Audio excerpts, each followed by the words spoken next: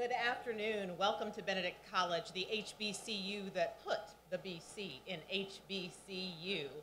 It is a historic day on the campus of Benedict College, our opportunity to welcome very special guests. I'd like to pause before we begin and introduce or acknowledge a few of our very special guests, most of whom you will hear from just shortly, but do allow me, on behalf of our Board of Trustees, our staff, faculty, and our amazing students, to acknowledge special guest, Congressman Whip James E. Clyburn, who will be joining us by video just shortly. Our own Lieutenant Governor of South Carolina, Pam Everett, is here with us this afternoon. Benedict board member, his most important distinction, and he also happens to be the mayor of Columbia, South Carolina. Stephen K. Benjamin is also with us today. We have Ms. Jovita Carranza, U.S. Small Business Administration Administrator, as our very special guest today. Thank you so much for traveling here to be with us. We also have a dear friend to Benedict College, Mr. Ashley Bell, Regional Administrator for the U.S. Small Business Administration. Welcome to Benedict. And Ms. Dominique Simpson Milton, Advisory Board Chair for the Benedict College Women's Business Center.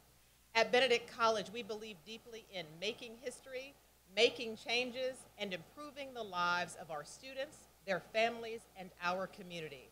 The Women's Business Center on the campus of Benedict College is the manifestation of this commitment. I am peacock proud to be the 14th and first female president of Benedict College and to have the opportunity to cut the ribbon on the Women's Business Center. We are only the second historically black college in the country, and most assuredly the best historically black college in the country, to have a women's business center on our campus. So I am excited, I am pleased, I am grateful. I also see another friend, Councilman McDowell. Thank you so much for being here with us today. All of our SBA colleagues and friends, thank you for being with us today. Have been tremendous supporters for us as we have endeavored to support small businesses at Benedict College. Our business incubator is second to none, and the Women's Business Center is a unique addition to that very special programming. I thank you for being here. I urge you, if you know women who are interested in starting a business, strengthening a business, growing a business, please direct them to Benedict College. We are here to support you, to sustain you, and help to create generational wealth in the communities that we serve. Thank you for being a part of the Benedict family. I will defer to the program in the order the speakers are presented, and again, welcome you to Benedict College. I am excited, I am honored to be the first chair of the Advisory Council for the Women's Business Center in South Carolina at Benedict College. This is a historic moment. And to President Artis and Director Sally, my hat goes off to each of you. You have a great work to do. To the SBA, thank you for funding this program. I know firsthand the excitement of development that women encounter when they walk into a WBC center because we are co-located in North Carolina. WBC and CVMSTC are located in Charlotte, North Carolina, and I watch when women walk in, they just get so excited about the growth, the connections, the training, and the possibilities for their business. So this is a rich work that we have to do. And together we can make it very valuable for businesses that are starting out, businesses that are already established. As a chair, I want to see businesses grow from 1 million to multi-millions, from multi-millions to billions. That is the work that we have to do. We have to provide rich programming. We have to provide access to capital and resources that will help these businesses grow. But that is just one component of the work that we have to do. It is not enough for us to create these programs and to train all these businesses and to give them hope, but doors not be open. So it is incumbent upon each one of us here today. It's incumbent upon all of the businesses in South Carolina to be very intentional, to make sure that we are opening doors to put women-owned businesses, minority-owned businesses into your supply chain. This equation does not work without both working congruently together. I'd like South Carolina to be known as the state that knows the importance of developing that small business, of that woman-owned business.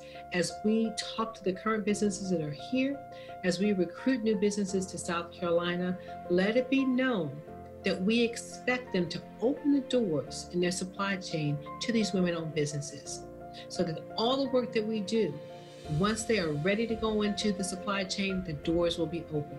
If we do that together, our missions are aligned. At CVMS DC, we certify businesses. We're the largest certifying agency in the United States. We help develop them and we connect them to opportunities. But most importantly, we advocate for them to make sure that laws are in place, to make sure that they have the opportunities, that doors are open for them to grow. There's a huge economic impact that is represented by minority businesses in the supply chain.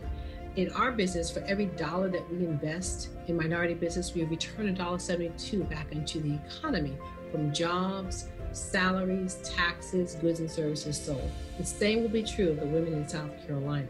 So we must be very intentional to make sure that those we develop have the opportunities with open doors to grow.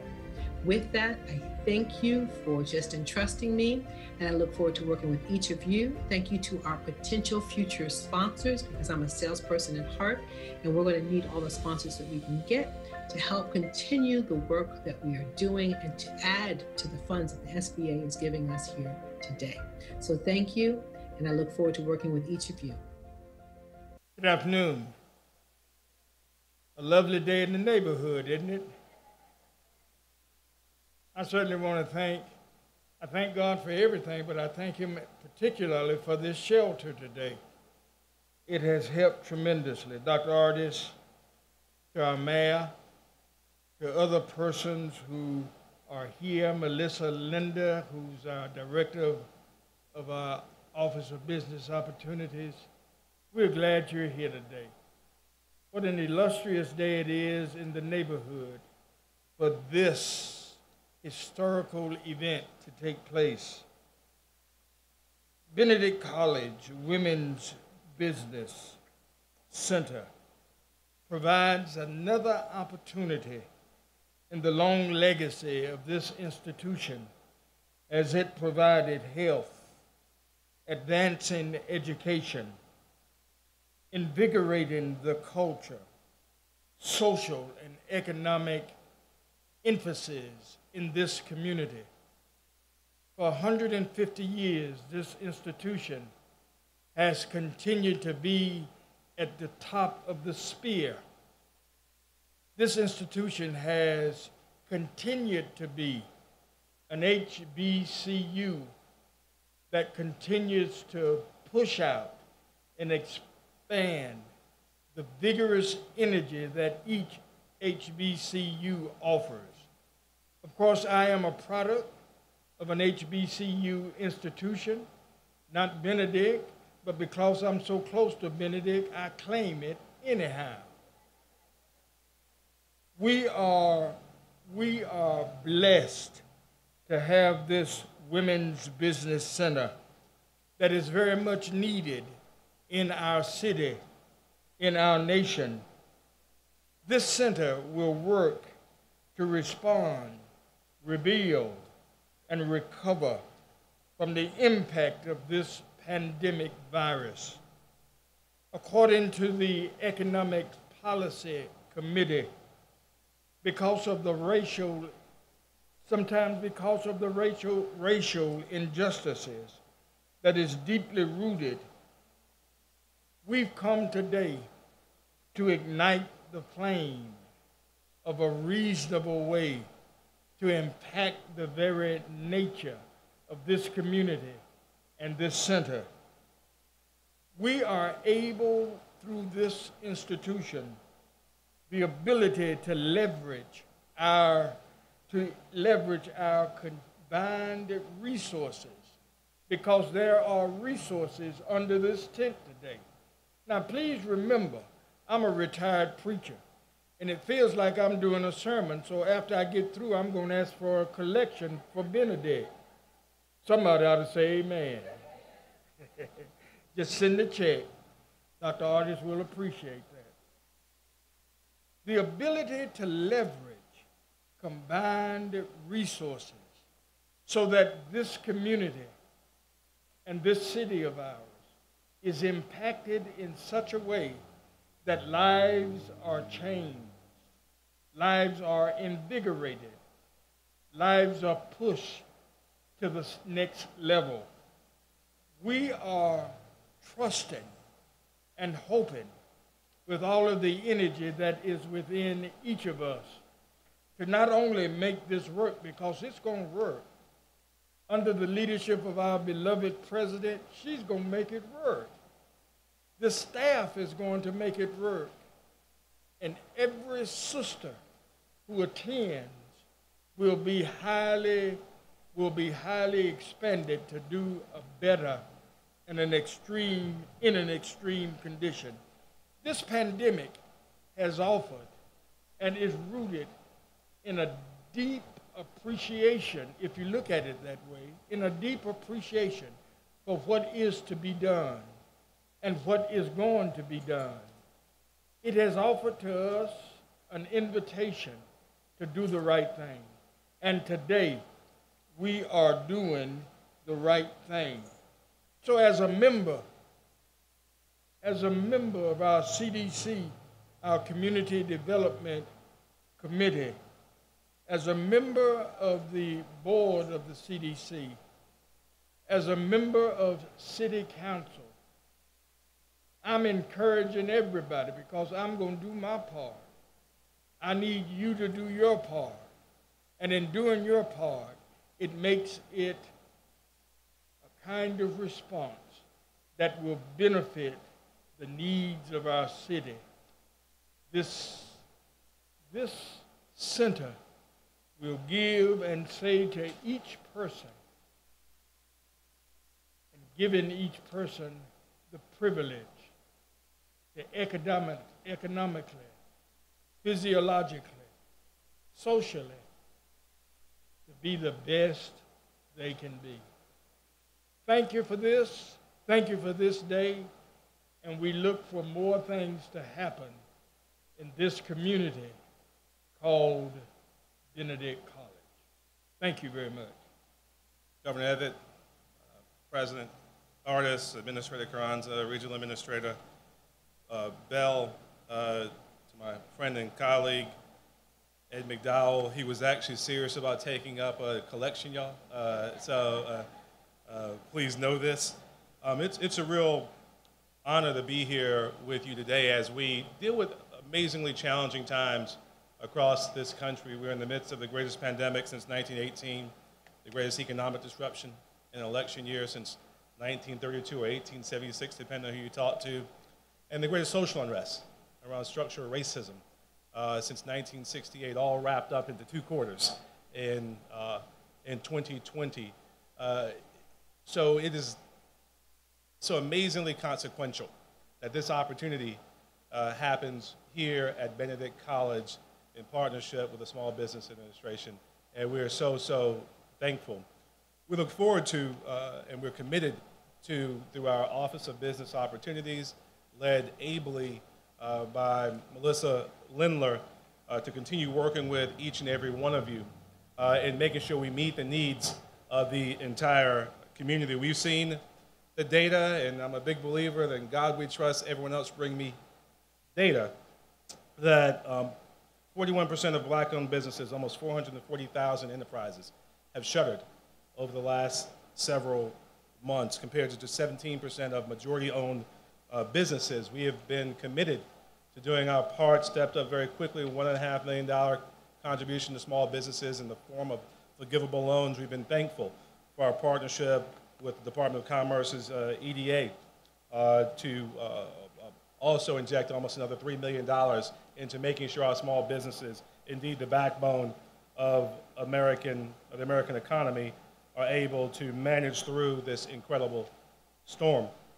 So it was important to me to be here on the campus of this historically black college, founded by a woman, led for the very first time by a woman, a black woman, to say that if in fact we are going to be the most talented, educated, and entrepreneurial city in America, we have to be willing to make the strong and committed investments in all of our citizens. And this contribution, this partnership, Madam Administrator and my friend Ashley, is a big deal.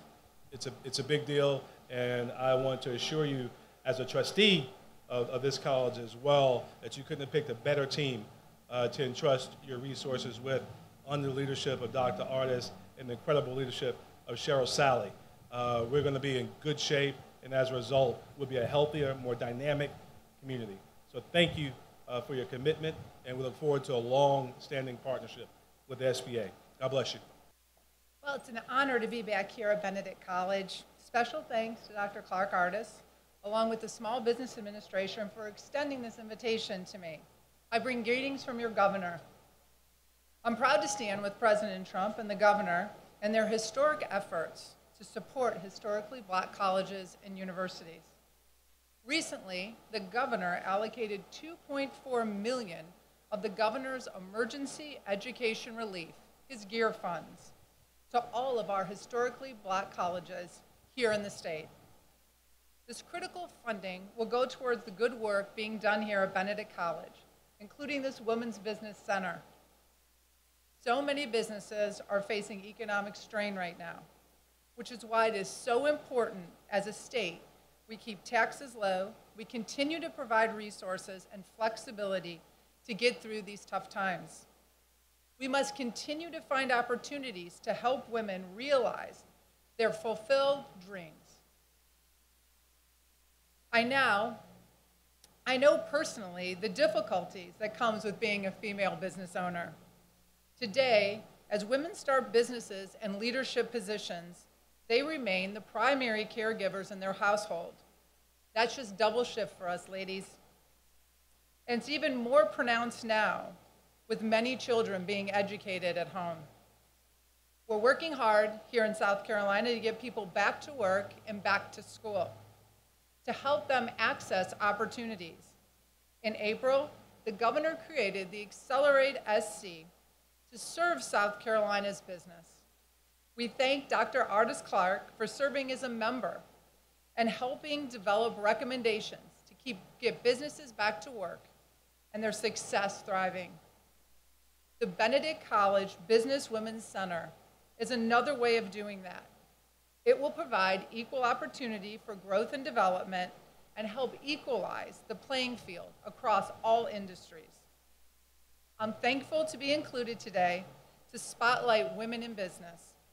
I look forward to hearing about the many successes that grow out of this great collaboration with Benedict College and the SBA. Now, more than ever, we must work to strengthen small businesses and support emerging women and minority-owned businesses. The governor's administration looks forward to the continued success of our historically black colleges and universities and the SBA programs here in South Carolina. Thank you, and thank you to everyone who made this day possible. It's time that we focus entrepreneurship on African American women. Not that they're a stranger to this. There are quite a few African American women who are very good business people. My mother was one of them. She had two beauty shops when we were growing up, about 16 operators. Very efficient, very effective. But when she passed away, I was surprised to find out how she was expanding her business. So she had small business loans. In fact, it turned out that during her day, African American women, and in this instance, African Americans, in South Carolina had only 2 small business loans. And my mother had both of them. So that to me gives credence to the fact that women are entrepreneurial, that all they need is the assistance that so many others get. This business center will be able to focus on the needs, those special needs that women have in the business world, and most especially African American women. So I want to congratulate Benedict for making this effort, and I'm hopeful that as time goes forward, I can work with them in making sure that this center do all that it can to make the experiences of women in business a much better effort than it has been in the past. So congratulations. Thank you for allowing me to be a part of it. Good luck and Godspeed. I would be remiss if I didn't talk about the fact that this just didn't happen by accident. This happened because of a leader with vision. So please join me in giving a round of applause to Dr. Ortiz for her vision in making all of this happen. You know, as you've heard from our Lieutenant Governor and others, anytime that there is a table, Dr. Ortiz is willing to sit at that table if it means that that table has decisions being made about the people she cares about. And many times she has traveled to other people's tables to sit there and represent the interests of her community, of this college, and to the alumni that proudly represent this college.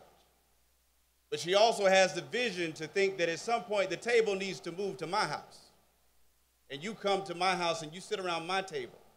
And let's talk about how we can benefit our community. And that's what we're doing today. We're celebrating the opening of a center, the building of a new table. It's so important to really think about the history of this and why we are here.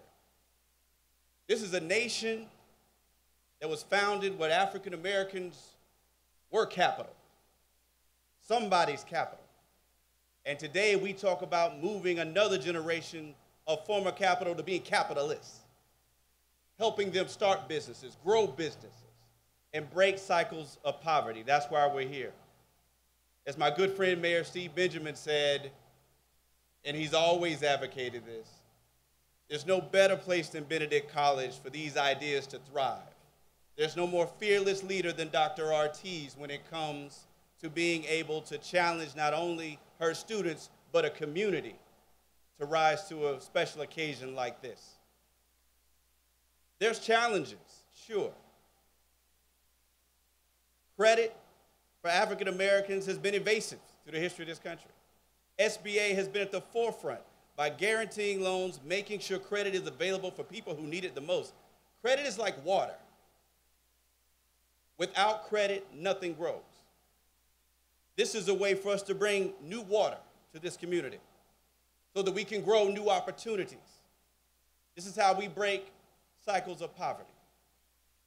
And I really want to start by saying this couldn't happen without some very special, strong, envisioned women. I think if you look at Dr. Ortiz's team, you see strong black girl magic from top to bottom that is leading the way in a very special way. So I'm honored to call her a friend. I'm honored to work with this team. And I'm also honored to work with another very strong, very capable, very vision-driven leader and administrator, Jovita Carranza. Today we find ourselves at an inflection point as a country. We have to ask ourselves, we're going to put our money where our talk is. And today is SBA under leadership of this administrator saying, we're going to invest where the best are, and Benedict is where the best reside.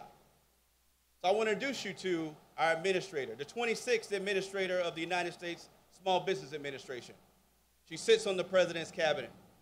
She's a former executive of UPS, the former treasurer of the United States, and that's a special job, y'all, because that means she put her name on the money that we spent. But she left that job to come be a steward of 30 million American businesses in the greatest crisis we've ever seen American businesses go through.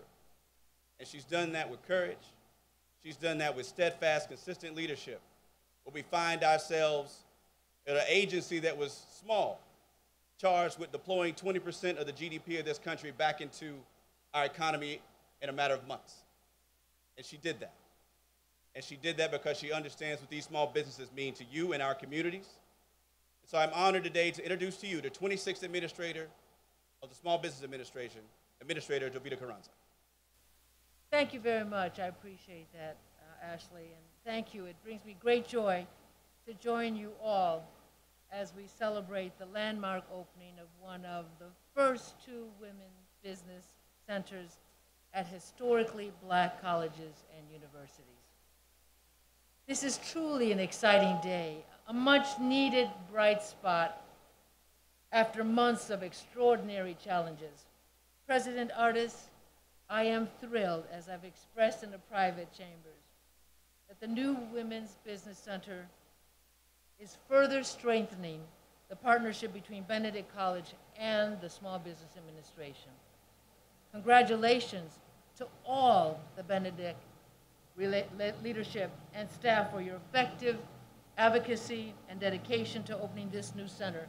Aspiring women entrepreneurs in this community will now have a professional team dedicated to their success and prosperity. President Donald Trump and his administration collectively are committed to empowering more women, minorities, veterans, and military spouses to successfully start a small business of their own. He has empowered me to achieve one of my own top priorities from the day I took the oath as SBA administrator, helping women in underserved communities accomplish their professional dreams.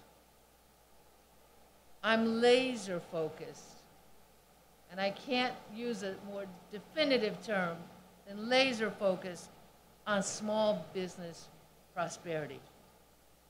This goal ignited my team and I to broaden our outreach and expand services and dedicated resources to elevate this particular endeavor.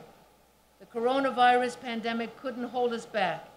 In recent months, we've added 7 new women business centers, including the one here at the Benedict College. You may know we just opened one in Greenville too, and I'll be heading there tomorrow. I'll call you and give you some insights. Between Columbia and Greenville, we are now delivering a host of vibrant resources to current and future small business owners in the Palmetto State. Expanding women's business centers to South Carolina was very intentional. I know the leadership of Benedict College strongly agrees with me when I say that we see many great opportunities for up-and-coming women entrepreneurs. Still, we also know small businesses here are facing very real setbacks due to the coronavirus pandemic. Businesses and their employees are recovering from the injuries this nation has endured in battling back the invisible enemy, COVID-19. Women-owned and minority-owned small businesses are among those hardest hit by prolonged shutdowns and restrictions over the past several months. This is why this administration has worked earnestly and urgently to put distressed small businesses on the path to recovery. And the CARES Act has been a big part of that work. Under this president's leadership and with the support of Congress, this major piece of legislation was signed into law. It is providing vital relief of women's business centers, HBCUs, and small businesses. First, through the CARES Act, SBA was able to award $48 million in additional funds and support to women's business centers, one of the reasons we are here today celebrating this opening. Second, the SBA, through its Small Business Development Center network, expanded its commitment to HBCUs and placed an additional $4.8 million in support. Third, the CARES Act authorized SBA to launch the Paycheck Protection Program, which you know as the PPP, one of the most successful federal disaster response efforts in history. The PPP infused a financial lifeline into more than 5 million small businesses and non-for-profits across the country. This administration recognizes the impact the pandemic has had on every college and university, and HBCUs in particular. Benedict College, you are one of 29 HBCUs that received a PPP loan to help you stay viable and keep your awesome staff on payroll during this very difficult time. The HBCUs received more than $52.5 million in forgivable loans. The PPP has also helped save tens of millions of jobs. I've been traveling the country, as I mentioned to you, Dr. Ardis, hearing from a diverse range of small business owners and faith-based organizations who received a PPP loan. And over they herald that it's made a significant difference that kept them viable through very extreme virus restrictions. This administration made it a priority to ensure small businesses in underserved communities could access these forgivable loans. As a result, nearly 70% of all of the PPP loans were approved for small businesses with fewer than 10 employees. It's an important metric since small businesses typically in the minority-owned small businesses represent around 8 employees per firm. Of course, our work is not done. I'm acutely aware of the challenges that business owners and HBCUs continue to face. This administration is working closely with Congress right now on the next relief package for small businesses and nonprofits.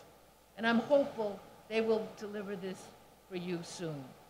Meanwhile, our country is safely reopening, and we have the back of our nation's entrepreneurs as they lead economic recovery in their local communities. When I look at Benedict College and your dynamic work here, it was your dreams, innovation, and business acumen that helped fuel the thriving economy we experienced just a few months ago. And it will be that same resilient spirit and hard work that will drive us not only to recovery, but to surge even greater heights ahead. I want each of you to know that you have a friend and an ally in SBA. It is a tremendous privilege to serve our incredible women entrepreneurs, and this college in particular. Thank you all. It's been an honor to see the great work you are doing to serve the Benedict College. You have the entirety of the community. You have, Dr. Ardis, I typically say this when there's a really special audience. You have the federal government, you have the state government, and you have the mayors. How much more focus could your university, your college really attract? This means you have an entire community and ecosystem in support of this coordination and this partnership with SBA. In closing, we know entrepreneurs uplift communities, and I'm thrilled for the addition of this Women's Business Center at Benedict. I hope I get to come back soon. I made that commitment to you, and to meet some of the amazing women entrepreneurs, which in some cases I've already met during the meeting, who have become very significant business leaders in Colombia and around the world. Thank you very much for your invitation and for putting up such an elaborate presentation for this community. Only Benedict could pull this off. Thank you very much, Dr. Ardis. Good afternoon. Good afternoon. This has truly been an amazing day in South Carolina. And I am honored to be a part of this moment, not only as the director for Benedict College Women's Business Center, but more importantly, as a part of this awesome village of leaders, visionaries, and innovators, many of which just also happen to be women. As the only HBCU in the country with the SBA designated Women's Business Center that has a statewide entrepreneurial focus, we are so excited to be a part of a dream that so many women have to be business owners and to leave a legacy. We will work hard to remove those barriers that have prevented them from starting their entrepreneurial journey.